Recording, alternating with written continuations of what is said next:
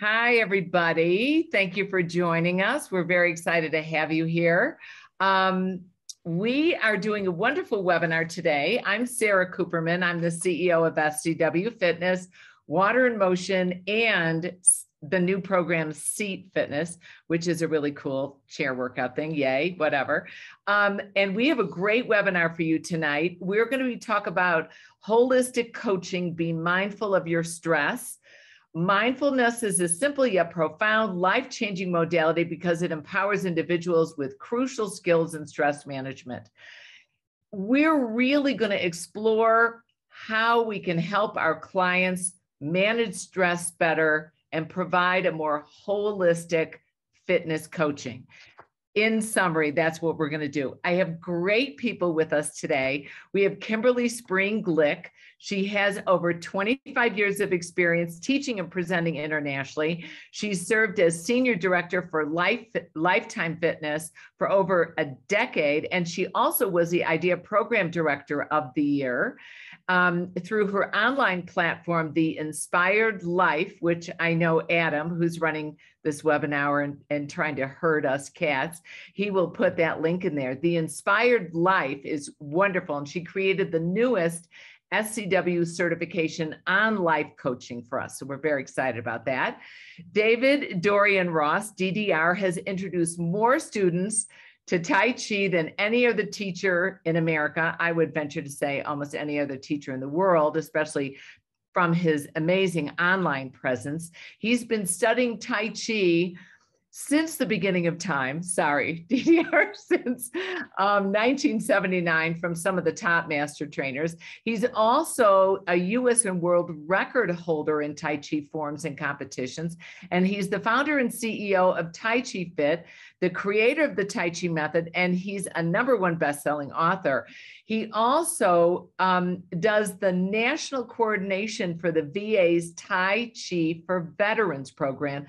And David, I think what I'm going to do is hit you up to share that with people, because during this very emotionally difficult time during this pandemic, and also with what's going on with all the veterans, it's a great way also for us instructors. Some of us aren't teaching enough. Some of us trainers don't have enough clients, and we need financially to support our families. It's a wonderful way to support your family. And one of my favorite discoveries over this pandemic has been Jessica Moyer. She is a marvelous presenter, and she's been on webinars with us, and she's a wealth of knowledge. She's a heartfelt international speaker, coach, and author of Triumph Through the Tears. It's a marvelous book. And as she said herself, she is an open book herself. She has struggled, and she shares this very generously. And her passion and purpose are to help women embrace their health mentally, physically, emotionally, and spiritually. And it led her to open a boutique wellness studio called the Ice House Wellness and Community. No, it's not a bar, and it's not a hockey rink, okay, which is great. Oh, there we go. Wonderful. Perfect timing. I told my husband, stay out of the hotel room until I'm done. And now the dog is barking. As you guys can tell, I am in a hotel room. I'm in Colorado. Believe it or not, it snowed all day today. Can't believe it, getting ready to ski. So we're going to start talking about this. If you guys would move your mouse, go to the bottom of the screen, you're going to see a green share button. To the left of that is a chat box. And what I love about this is we have 111 people registered for this webinar. My guess is we're going to end up with maybe 30, 35 people showing up, and we get a bunch of people watching the recordings. But you guys that show up, we want your questions. We want to know right now where you're from. Are you a life coach? Are you looking at being a life coach? Please give us your name. Tell us where you're from. Type in the chat box. We love Lori from Charlotte. Thank you for doing that. We've got Shirley from Chicago, got people from all over. So do use your chat box. So I'm going to start here. I'm going to start with you, Jessica. How does holistic coaching differ from your average health coaching? Good evening, everyone. So I believe holistic coaching focuses on the whole individual, not just the fitness end, as many many people are going to a coach just to get in, in healthier shape. Whereas in holistic coaching, we're getting to like the root cause of why they're coming, why they need to be there, why they need our help. And so it's that holistic approach. I have not a certification, a class called MEPS that you can check out at SCW, but it addresses the mental, emotional, physical, social, and spiritual components of that, whole person. Yes. And Kimberly, what's your opinion on this?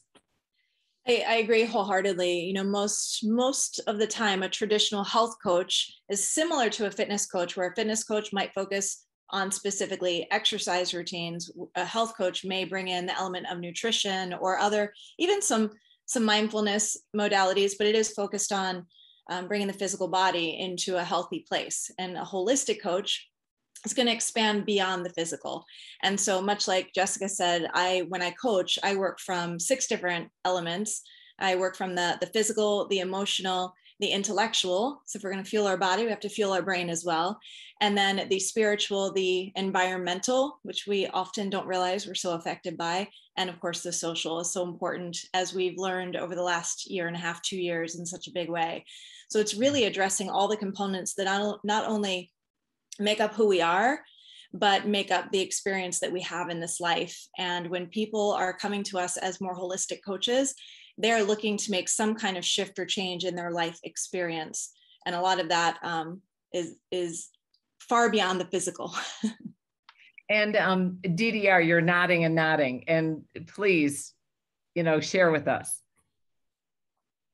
Oops, you're muted. Let's unmute you. Adam. I was saying, I both Kimberly and Marjorie have hit it right on the head. I would say that all coaches and trainers of all stripes are basically problem solvers. And as they approach the work with their clients, they're trying to figure out how they're going to solve whatever problem the client has brought to them, whether it's a strength problem, weight loss problem, emotional, problem, dissatisfaction with life, stress, etc. And in solving those problems, they start to ask a series of questions like, what do I do about this? And in fact, most of the health coaches and fitness coaches are focused on this. What are we going to do? What am I going to, bring into the puzzle picture? Whereas a holistic coach is focused on a different question. Typically, first, who is the person I'm working with? I can't, everybody's different. So how could I bring the same program to, more than one person? And then the second question, which is really important, is why? What's your why? And so that's what I think the biggest difference is. Yeah, I think Jessica also supported you in that, DDR. Jessica was talking about the why, Simon Sinek, and the why people do things. And I also, Jessica, brought up the fact that it makes me a little bit nervous. I'm a lawyer, I get nervous. I'm not a licensed psychotherapist. How do we navigate through that to still deal with the 6 elements that Kimberly brought up, the mind, the heart, the head, the body, we want to integrate it, but how do we not overstep that line? How do we help without hindering? Yeah, I get the question quite often from women that are coming in asking me how I differ as a life coach to a therapist or mental, to a psychologist or psychiatrist. And I tell them, we're not talking about your past. I'm not here to help you navigate through that. I'm asking you questions to move you into the future. So they have the answers that they lie within themselves. And we're just asking the right questions to help them reach their future goals. Interesting. And how did you come about being a holistic wellness coach, and not diving into the therapeutic aspect of it? What drew you to be focused on the future? Well, for those that don't know my story, I've had a lot of loss in my life. I lost my son, Stephen, to a genetic disease about 20 years ago. Then I lost my dad, and I had just gone through so much trauma in such a short period of time. And I made the decision that I couldn't keep living in the past, that I needed to move forward in the future with hope and purpose. And so that's really how I determined that I needed to, look for the right tools, the right resources. I attended a John Maxwell training, and then I became a Ziegler certified coach because I knew I didn't want to live in my past. That doesn't help us. Not to say that we need to make amends with our past, but we only have today and hopefully our future. So we need to live for that. That's really interesting. I mean, we have never talked about this, but I'm very close with my cousins. And my cousin lost her son to drunk driving when he was 21 years old. Just horrible loss. And I remember talking to her, and she said the exact same thing. Because I said, you have 2 other sons, and she's a go-getter. She lives a full life. She goes on. It's like, oh my gosh, her kids actually said to her, you need to be around for us. We're still here. And it's amazing, it's amazing. And what's so impressive is that you do share this with people. How do you go approaching the individuals that come to you, Kimberly, and how do you coach other instructors to then help others? You know what I think is really important, and important for everyone who's on with us tonight, and thank you for being here, by the way. And if you haven't, for those watching the recording, if you have a desire to move in this direction, one thing I think is really necessary for you to know is you're probably already doing it. You've probably already had conversations that weren't about the class you just taught, that weren't about the workout. You've had conversations that kind of started to branch out into the different elements of well-being. And so we start from there, a recognition that you actually have a bit of experience in here. You just likely never charged anyone for your time and energy. And so when I work with other instructors to start to move into this area, first and foremost, we talk about what a wellness coach is not, a life coach is not. And that is, of course, a licensed mental health professional who's focused on healing. We are very much more aspirational. And it's in those conversations, to Jessica's point, when we ask the right questions and we listen, we have powerful listening skills, and then we have effective responses, we're able to create a conversation that helps them tap into the answers for themselves. And I've learned over the last 4 years, Sara, that pretty much anyone in the fitness industry, if they have a desire to think outside the box a bit, to see things a bit differently, and to uplift those who are in their community, those that they feel called to serve, the skills to become a coach are absolutely learnable. And it's powerful.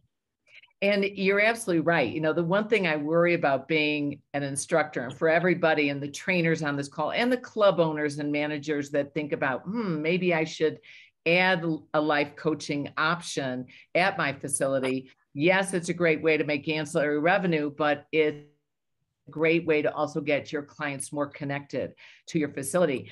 I think about that, and we are givers. We stand up there and we just pour everything out. I mean, you give me a microphone, you're going to hear about everything from my day. Okay. Because it may be a 45-minute class, but you're mine.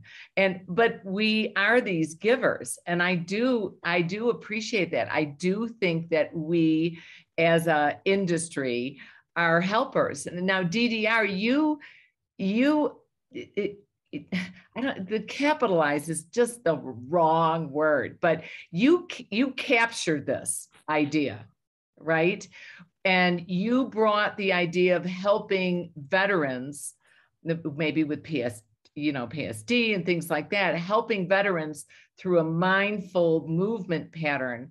And it's become very successful. Can you share how you came up with this wonderful brainchild? Well, it was the inevitable outcome of my evolution as a teacher. And especially, I'm working in a particular niche of for lack of a better word, exercise or movement styles, that I do Tai Chi and yoga. And we also do a seated meditation that is very guided imagery. So it's also movement, in a certain kind of way. And so it dawned on me, I had a revelation about this, that it was really about the people. Now, I'm a veteran, but our whole company, our whole organization is about community service. So that's the biggest section that we are currently actively working on. There are, 20 million veterans in the United States right now. Really tragically, 22 commit suicide every single day. Hundreds more, thousands more likely are addicted to opioids for chronic pain and chronic injury that they sustained while an active duty veteran or active duty military person. And we want to do something about it. And what we found is that the moving meditation has incredible results. And, I could go on and on about them, but the interesting thing to the topic of our roundtable this evening is that with everything else it does, it also always brings about a decrease in anxiety and an increase in good social skills and social feeling.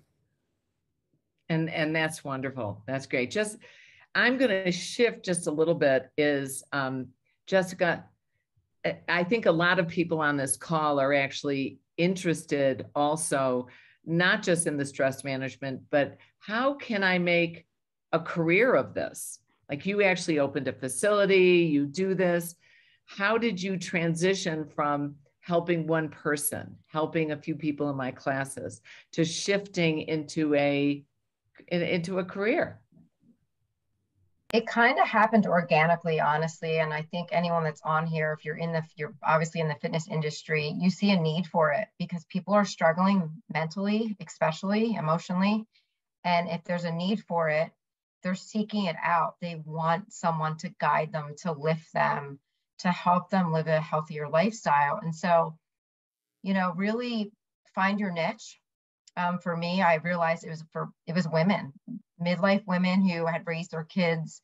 They've poured everything into that. And then now it's like them and their husband, and there's like nothing left, and they don't know where to go, and they don't know what their purpose is, and they haven't taken care of themselves. So finding that little niche for yourself and starting to donate, I donate my time. I do classes for free, like David, he found with veterans. You have to have that passion, and just get out in the community, and you will find that need, and you can grow that into your business. And I'm more than happy, if anyone wants to ask questions, off this, I'm more than happy to connect. Oh, that's great. And Kimberly, how do you guide other instructors into feeling confident and secure as a life coach? Can I do this? Do I have the skill set? What are the questions I ask? How do I not overstep, et cetera? How do you do that? Yeah, I think, like I said, I think those are all, skills that are trainable. We can quickly learn what a coach is and what a coach is not, where the line is, and how to have the healthy conversations that can be more aspirational. And so that's a huge part of like the life coaching certification I created for SCW. That's a big chunk of what we talk about over the course of the day, to be able to give them the confidence they need to step into that space. And then I also love to share with those of us in the fitness space, as you're moving into more wellness and life coaching, that there are so many opportunities out there. And I love, Jessica, the approach you've taken with having an actual physical space. But we also have this online space that we can use as an opportunity to make a bigger impact as well. And we can do it through one-on-one coaching. We can do it through group coaching. We can do it through creating courses, leading workshops, leading challenges, leading retreats. There are just so many ways that we can impact. And I found that especially for group fitness and yoga instructors who are used to that group dynamic, they tend to be drawn more toward gathering those coaching skills, but then implementing it in something that is more of a group dynamic, like a workshop or a retreat or group coaching of some kind. And so step one, like I said before, is realizing that you already have so many of the skills that are necessary to move you in this direction. Now it's just putting some more tools in that amazing toolbox of yours, and you'll be off and running. And yeah, I love that. I love that. And because we have it within us, we're already givers. We're already these fools in a bra top with a microphone. Maybe not you, DDR, but Kimberly and I, Jessica on the weekends, it's who we are. Don't complain until you've seen it. Okay. You have to tell us about the VA thing, because the government is also behind this. Yeah. Financially supporting and encouraging us as fitness and wellness leaders to help these individuals, the veterans, to help them on their quest to get healthier. This is the from a business standpoint, the best opportunity in the coaching and fitness and health industries right now, because it is a government program. It's actually a law passed in 2018 called the Mission Act, or the John McCain bill, and it mandates that, among many other modalities, and Tai Chi is only one of them, but that veterans can get free classes, but the instructors get paid at the rate of $50 per veteran per class. So I was talking to an instructor today, like, 10 people in a class, that's $500 an hour. Or there are many classes where an hour is too much, so it's like a 30-minute class, that's, $1,000 an hour. And it is completely compatible with being a life coach or a wellness coach, in that, you can enable yourself to do so much more for the community if your financial foundation is well taken care of. There's a lot of mixing that we do with non-veterans in the veterans classes, because that has some great social dynamic, benefits to. So you could really take all of these skills that that Marjorie is offering and that Kimberly is offering, and really mix it in with, again, I get passionate about it, so I'll get a little tongue-tied, because like I said, I'm a veteran as well. When I was in the Navy, I'm just going to jump in. I'm going to jump in because I think this program is amazing. It's governmentally funded. They've already set the funding aside, and there is nothing wrong with putting food on your table, sending your kids to college, helping, your great aunt, because for some reason they're in an apartment that's not rent controlled. Making a living is not that bad. And I think and you offer this, we're going to put the link in for, it's Tai Chi Fit, right? .net. Yes. And I have an offer for everybody who's here tonight that we didn't talk about before, but I just decided I was going to do it. As you usually do. Yeah. Okay. So we'll put a link to that in the recording. Like we're going to put a link to Jessica's book in the recording. We'll put a link to Kimberly's training program, the certification, in the recording, so that you're all going to get an email that has the links. And what's nice also is, if fellow instructors that are thinking about this, but but don't have the time, just forward the recording to them.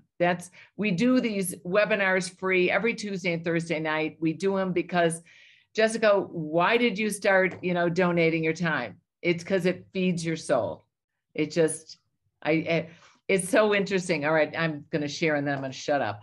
But these webinars, I have never once complained over the past 18 months having to do a webinar every Tuesday and Thursday night. Never once. I know it's confusing to my husband because I complain about everything else.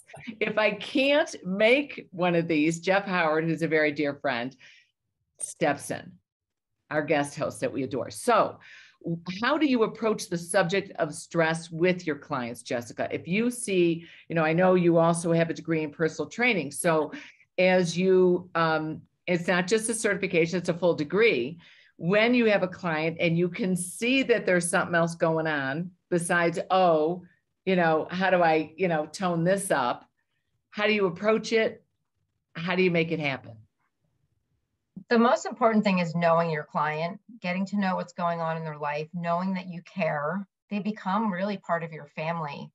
In my gym, I know every woman that walks in. I know what's going on in their life. I know what their goals are. And that is so important for client retention and for them to go out and tell other friends, this isn't an ordinary space. So you go above and beyond. As far as like a stressful day, it's talking it out, just putting it out on the table. talking about some tools they could use to alleviate the stress. And sometimes stress isn't a bad thing because it does propel us to take action. Yeah, that's great. We just got a comment from Vicky. She said, "This is wonderful, David. I too am a veteran and I work for the VA." That's wonderful. And that's great. That's great. So how do you approach these clients? If you see a client in need, Kimberly, how do you navigate through that? I think there are a number of conversations you can have, questions you can ask. And, you know, as Jessica said, there are tools, there are processes that we can, you know, put in place as a part of our conversation to kind of walk through what's on their mind. And sometimes it's as simple as needing to voice it. Sometimes they have a hard time finding the words to describe what it is. And we start with kind of the physical, with where you're feeling it and what are the emotions tied to it, because we're all so much more energetic than we are physical anyway.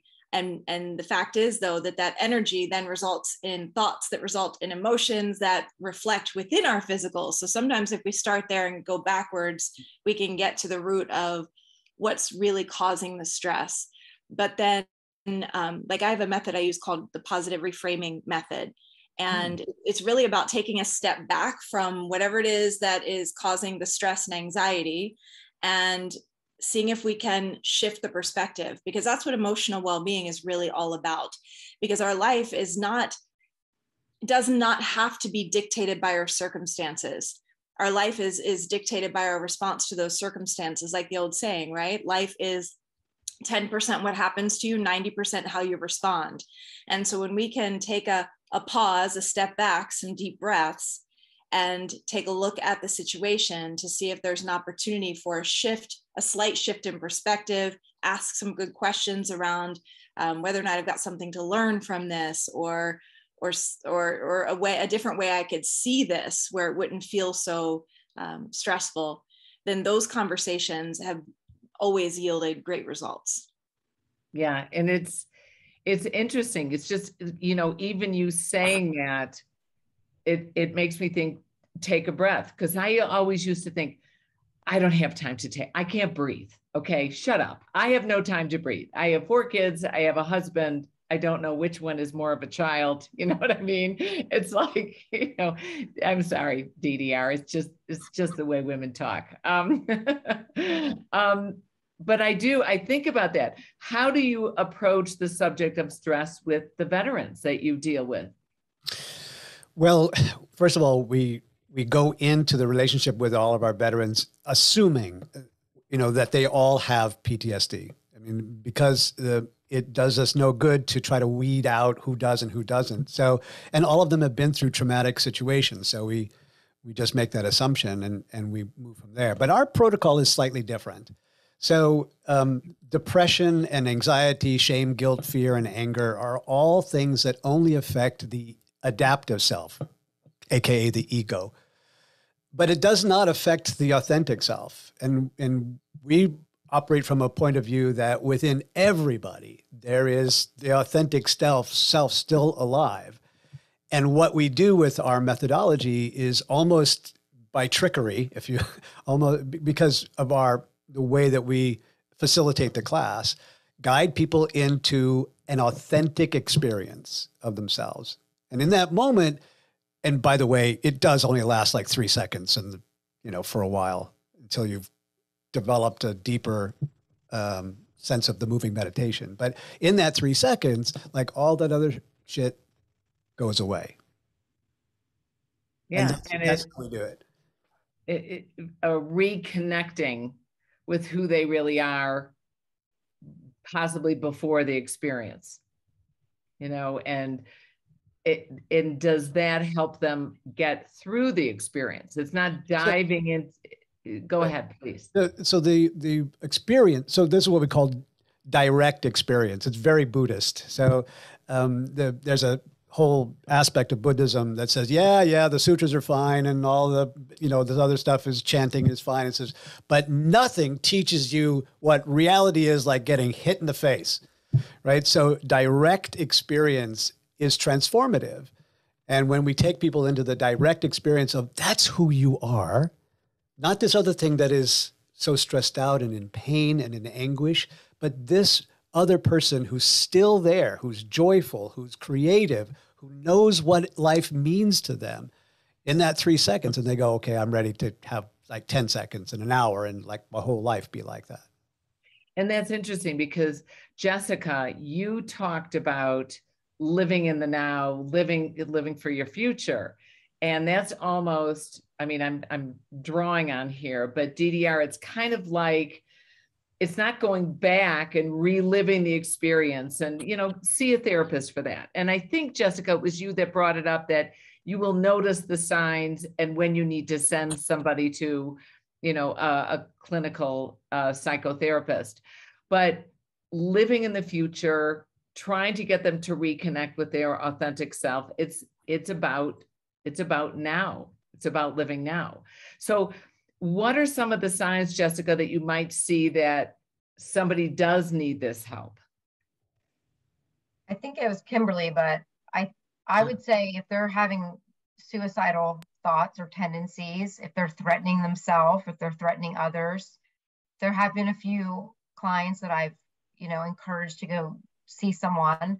I also tell my clients right at the get-go, if you say something that I'm worried that you're going to hurt yourself or others, I will call someone for help. I mean, that is our obligation to protect them. Everything else is confidential. But I think the warning signs are severe depression, you know, a noticeable weight gain or weight loss very quickly. The way they're talking or acting would be some warning signs. And it's interesting. There's also other signs, you know, like some subtle signs that they just need more community, that maybe a regular student in your group X class or in small group training, or maybe one of your clients is just articulating a little bit of loneliness, a little bit of, I had one of my clients was talking about her mom who she was taking care of in the last stages of cancer. And we would go to dinner after the class. We never really talked about it. We just would go to dinner. We did that for like 6 months. There was a bunch of us and we would just always do this. And then one day she came up, she goes, Sara, you helped me survive through, it was my friend Barbara. You helped me survive during a horribly difficult time in my life. My mother just passed away. And it was like, you don't even know, like, you don't even know to ask, but you know you're there for someone and what you can provide them.